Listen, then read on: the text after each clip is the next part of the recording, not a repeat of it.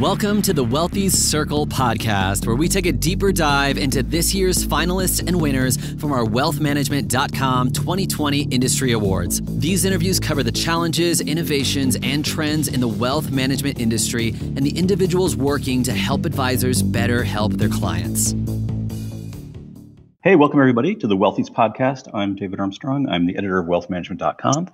This is the podcast where we hope to have good conversations with the folks who have won one of our wealthmanagement.com industry awards. And today I'm pleased to be joined with John Anderson, the head of retirement plan solutions at Cetera, and Kaci Skidgel, the president of Summit Financial at Cetera. How are you guys doing today? Thanks for having us here, David. Yes. Sure. Let me make sure I'm getting your titles right. John, is that the right title for you? And what's your relationship with Cetera Financial there? And I know, Kaci, maybe you too. Cetera's got the umbrella brand and then the brands underneath it. Where do you guys all sit in that network?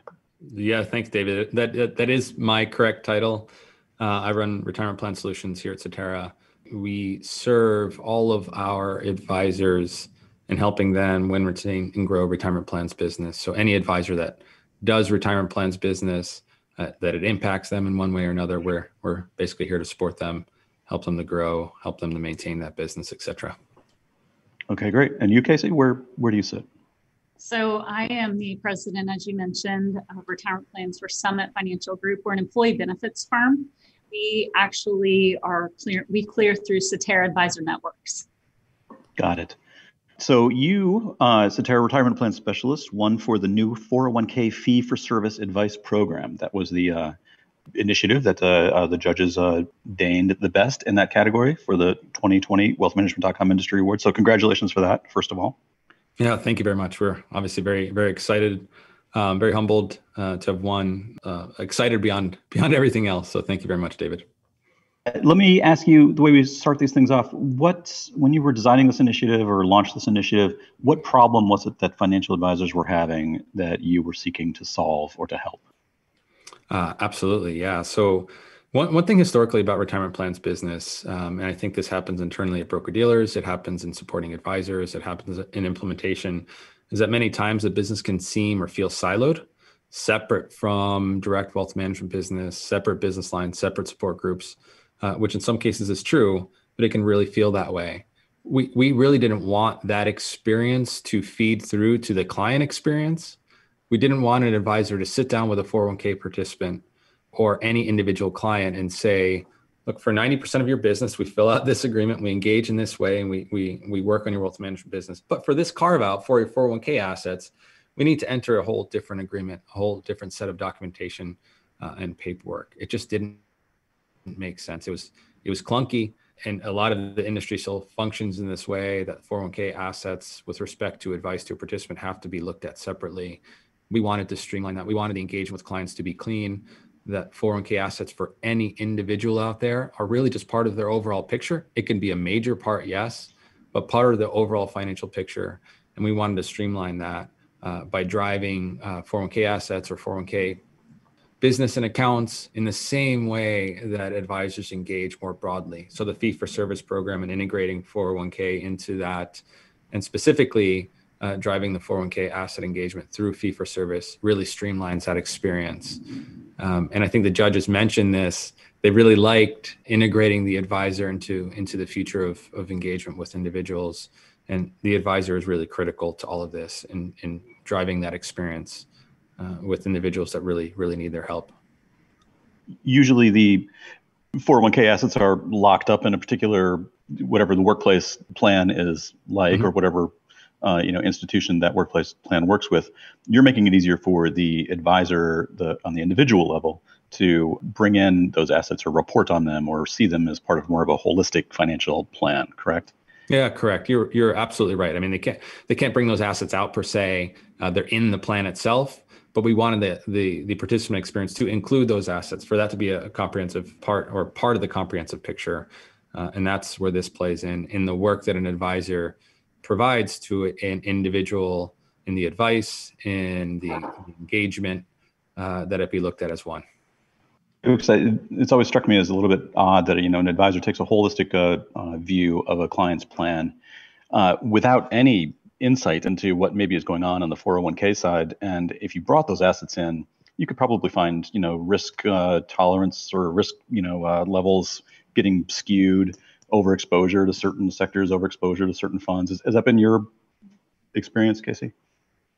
Well, absolutely. I think one of the things that we often see is the average participant in a plan, just the fact that people move around from job to job. They also end up having, they can have 2, 3, 4 financial advisors per se, because they've been at different organizations. And as they move, a lot of them just leave their assets where they were. So it allows you to put all of that together, talking about their 401k as well as their potential IRAs and other places. Was there there's a technology component to this, right? I mean, what you're doing basically is fixing the pipes behind the scenes in such a way that this stuff gets integrated into the plan.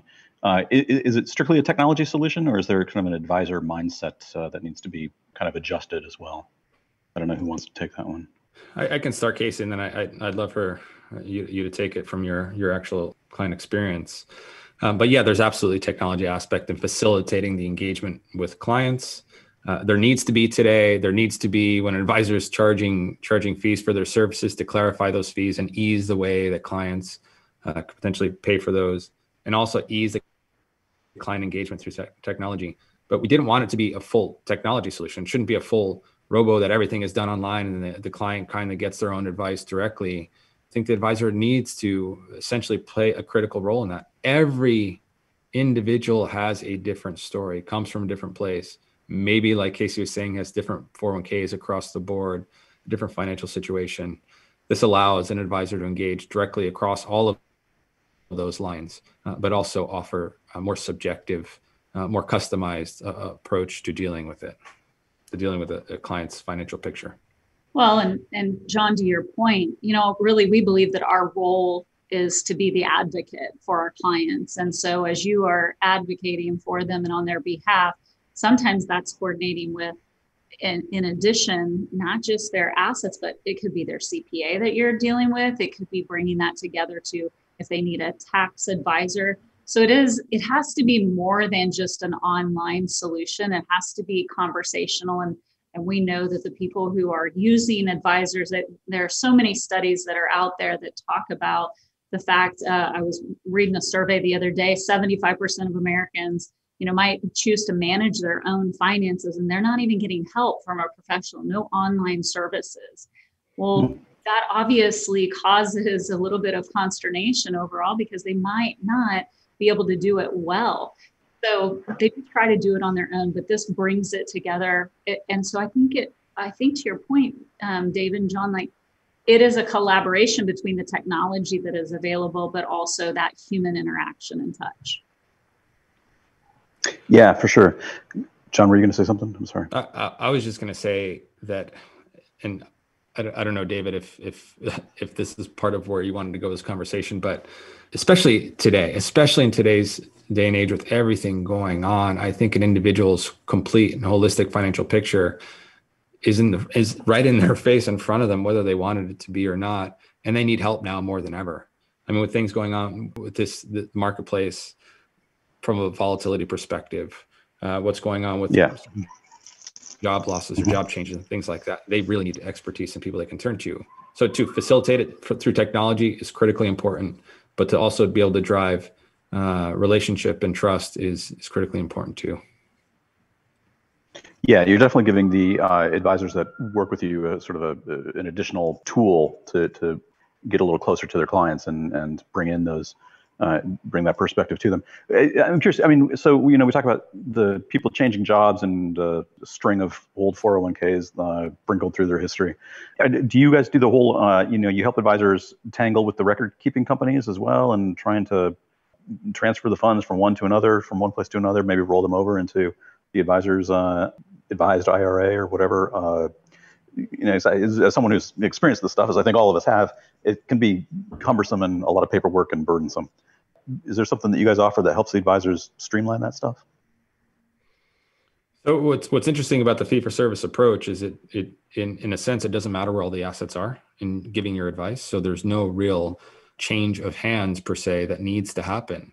Now, if in that process, it's decided between the advisor and the client that really what's in their best interest is to move those assets, then they can certainly help. But I think what's really important is the advisor play that role in deciding or helping the client to decide really best interest, not rollover for the sake of it, not consolidation for the sake of it, or for any other reason except for the best interest of that individual. And Kaci, I think if you can take this question and kind of talk about your personal experiences there, that'd be great. Sure. Yeah. So for us, one of the things that we are trying to do and that we've been doing with our clients is, so we're helping them on the retirement plan, and then all of a sudden you start that conversation. We have about 11,000 participants overall that we get to work with. So right from the retirement plans that we're working on, there are participants within that. So it becomes a one-on-one counseling. Back to John, your point earlier of people now more than ever need that opportunity where they can talk about their personal financial picture. And there's just certain things that can't happen through the robo piece of it. So that one of the tools that is available that we have through Cetera is actually what we call AdviceWorks. And that's actually putting all of those retirement plans or all of their assets, even outside assets. David, you mentioned, how cumbersome it is at times if you're trying to make that. So whether they choose to move those assets or not, you can at least look at that financial picture. You can give them hypotheticals. You can talk about what their wishes are, what their wants are. And even if, they have a spouse, you'd be able to add in the information about their spouse's income and things like that. So it's really taking it from the myopic, just looking at their one retirement plan, to developing an entire picture of everything that's available for them. Yeah, for sure. A little more broadly, I mean, you talk about the assistance that clients get. I imagine a lot of workplace retirement plans are starting to offer some kind of financial wellness, financial health services to their employees. Is that a place where you guys play at all? Or do you find advisors kind of sometimes bump up against advice that maybe their clients are getting from their employees?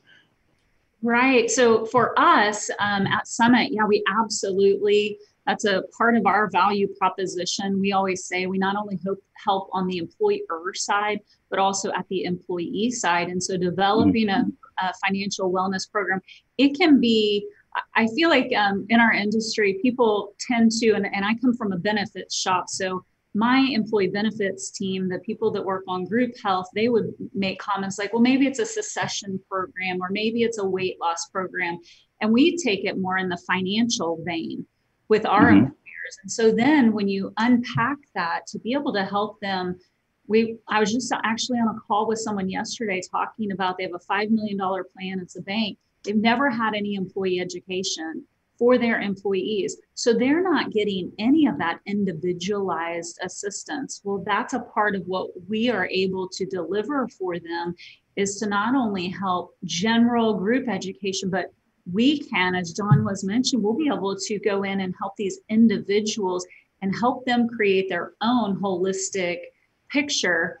And then if the organization wants, from a financial wellness standpoint, well, it can depend. It can look a lot of different ways. As long as we do one new thing to help their employees get one step closer to being able to retire, to be able to understand the picture that they have and provide that advice, I feel like I always say then we've done our job. So I feel like that's a big piece of it, is going deeper with them. And we have tools that are available through Cetera in order to do that. And I don't know, John, you want to pick up on any of that or elaborate at that piece too? Yeah, one thing that's been really evident in recent times is that employees are turning to their employers more for this sort of advice. They're working, a lot more people working from home, a lot more people working remotely, and employers are looking to provide these sorts of resources to their employees. These financial wellness programs offered at the employer, a way to increase retention, drive engagement by their employees, show their employees how much they really care about their overall financial wellness and their wellness in general. It doesn't have to just be about 401k. It can be about, like Kaci's talking about, the broader financial wellness. We do enable our advisors to provide financial wellness programs at Cetera. We have programs to help enable those conversations workshops. They can deliver via Zoom, via distance, or in person when that's available, drive those open discussions and that security. So employees don't have to worry about their financial situation. They can know where they are and know whether they're on track or know what they have to do to make the proper decisions. A survey that I was reviewing, and SHRM had done this on financial wellness, and 44% of employers believe that offering additional guidance on handling finances will actually decrease the time that their employees are spending at work personally tending to their financial issues. So we know that it's a challenge. We know that there needs to be something that will help them. So even if it is, maybe you have a workforce, we have an example of this with one of our clients. They have people that are closer to the age of 65. So they have more of a older population that's more mature. They contacted us and said, we need help with Social Security. People don't know what to do. Well, we can use that as our jumping off point in order to help really guide and hone in on that piece. And so to me, that is an example of financial wellness. And if I take it back, we have a lot of that sandwich generation of, they might be caring for elderly parents, but on the other side, they also have kids in college and they're worried about debt and college savings and things like that. Well, what if as an advisor from a financial wellness program, you can go into that employer and say, hey, let us sit down and counsel with your employees and talk about these things. I think that's where the value becomes. There's something different about the human interaction that happens when you sit one-on-one across the table from someone and they're able to tell you their situation. Back to John's point earlier, it makes all the difference in the world, because then you learn what they need at that time. And that's what people are really crying out for, in my opinion. Yeah. Do you have some statistics on plan sponsors who do this kind of, make this kind of effort to work with advisors to bring these kinds of programs to their employees versus those who don't? It's interesting. I was actually before, in preparation for today, I was reviewing a couple of different studies. I don't have on my personal book of business, but I do have stats overall. And what was interesting, there was a study done by Alight in 2019, and they said, the question was asked, well, can companies offer a financial wellness program? And interestingly enough, 84% of them wanted to do that to enhance the overall employee experience, and 82% of it say they want to do it just because they think that it's the right thing to do. But yet the uptick on it is actually much smaller. I think it was 24%, it might have been. And I might have to get back to you on that exact stat. I was trying to scroll through here to make sure that I had that number. But it is interesting that not as many of them actually implement a financial wellness program. So to me, that's where I would say, advisors, we can have an impact if we'll just do something, if we'll take that time to implement one thing new that we could do each year in order to help further their education. Because when people are educated, they make better choices, right? We all know that. So that would be what I would comment on that piece. And John, do you think that maybe, and I don't know the exact statistics. I mean, that's great. I think we get the idea that more plan sponsors think they should do it than are actually doing it, right? I mean, it sounds like a great idea, but the implementation is, they hesitate to implement. Is one of the reasons that they hesitate to implement these kind of programs because there's a fear that, who's taking on the responsibility here of the quote unquote advice? They don't necessarily want to be liable in some way, right? I mean, is there a fear of liability that plan sponsors have is that keeping them back from bringing a lot of these things to their clients or to their employees? I'd be really interested in getting Kaci's perspective on that. I think there's two things to think about. One thing, if I can go back to it a little bit, is are participants better off when advisors are involved in the plan? And I don't have the exact stats here. We've used them a number of different times, but stats show that participants overall are better off. They're better prepared for retirement, that they have lower financial stress. So that established, plans that have advisors, participants are better off. Second to that, why are plan sponsors not engaging in wellness solutions historically? Historically, I would say the number one reason is their business is not running a retirement plan. Their business is running whatever they're focused on. Their business, right? They're selling widgets, or they're operating a restaurant, or they're pulling teeth, right? As dentists do. So they're focused on their business. But we've seen this, or I've seen this from our perspective, as one of the fastest growing aspects of the 401k industry, which is business owners wanting to implement these wellness solutions. They understand that if they don't provide this sort of resource to their employees are going to be increasing their financial stress. They're not going to be able to focus on their business. So if they want their employees to focus on their business more and be more productive, they need to help them take all their stressors off of their plate. And I think we see this trend overall, which is more employers more concerned about mental wellness and overall wellness of employees that free them up to be more productive. And that's how the conversations have been going. And advisors have the ability to drive that conversation now and show that benefit. Kaci, I'm really interested to hear why you think that could potentially be happening, why employers wouldn't, if it's a risk issue or what. Yeah, that is such a great question. And whoever can answer that, I think is way smarter than I am. But what I would say, and what we talk about internally. So I think I mentioned we're an employee benefits firm. So I'm constantly coordinating with my health and welfare team. And what you have to always remember is that you typically have HR who is very concerned about their employees. Think about the things they're dealing with right now. Right now, they have to be a nurse taking people's temperature potentially. They have to be counselors helping people to know, should I stay home? Should I come to work? So they're overwhelmed. And I have talked to HR reps during this time that are saying that. But also you think of the CFO, what are they worried about? They're worried about productivity. They are typically the person in the C-suite that's having to deal with their healthcare costs. So that is, with skyrocketing healthcare costs, that means such a critical component of it. It's like, where do you fit in? We have to do certain things on the healthcare side of it. So then where do we fit in this financial picture? It's obviously, I think it's 4 out of 5 employers say that those personal financial issues are impacting their employees' performance, but they just don't know where to fit that in. And I don't know that they recognize what's happening always. You also have to look at small companies versus large companies.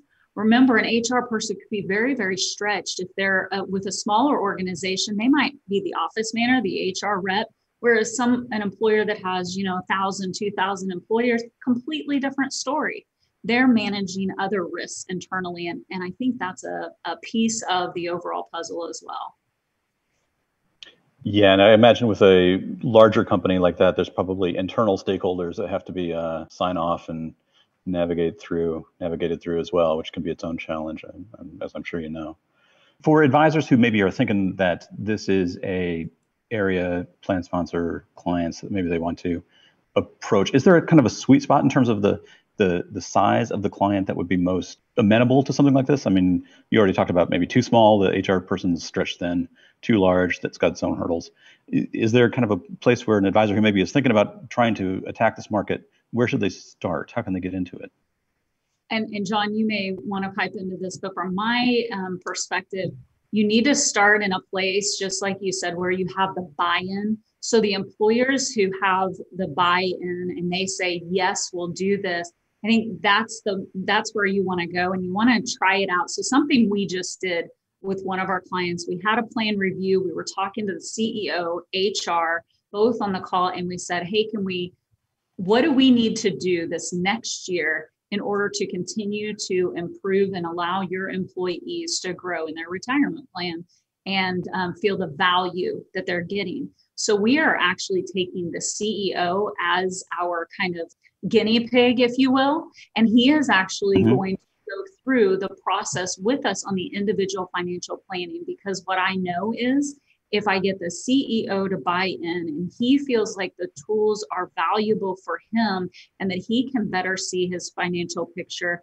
then he is going to say to the rest of the employees, this is something that you should do. So as an advisor, take the relationships, I guess I'd say take the low-hanging fruit, the relationships and the organizations where you can make an impact initially, and use that, then it can flow. I don't know if there's a dollar, what is more attractive for an advisor. Obviously, most of us are very well, and I hate to generalize, but attorneys and things like that will typically white collar. They're going to be typically a little bit more engaged in certain things. But I will tell you, some of our best clients are those hardworking Americans who they really want to develop that plan, and they'll slow down enough for you to talk about. So I don't know if it's a size of a plan. I think it's more relationship, and that's what our business is all about. Yeah, that makes sense. So what's next for you guys? I mean, you won the award for the 401k for fee for service advice program. Great. What, John, is on the horizon for Cetera retirement plans? Anything else that you're working on? Where else can we expect you to move to next? Yeah, that's a great question, David. I think we've been really talking about it today. It's expanding financial wellness programs, it's expanding the services that business owners can bring to their employees and really reduce financial stress and improve outcomes, improve financial decisions. And this is empowering our advisors, because we think advisor-run plans, and this, like I mentioned before, the statistics show it, are just better off. We want to enable them to provide that sort of wellness to business owners so they can, like we said, focus on producing the widgets and do what they do.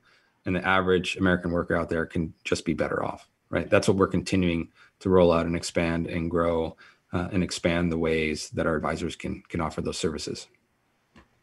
Okay, well, that's fantastic. We're at about 30 minutes. This has been a great conversation, guys. Congratulations again on the award. Well deserved.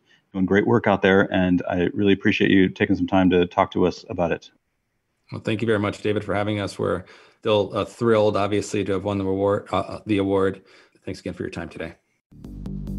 This content has been made for information and educational purposes only. The views and opinions represent the views and opinions of the guest and does not necessarily represent the views and opinions of wealthmanagement.com.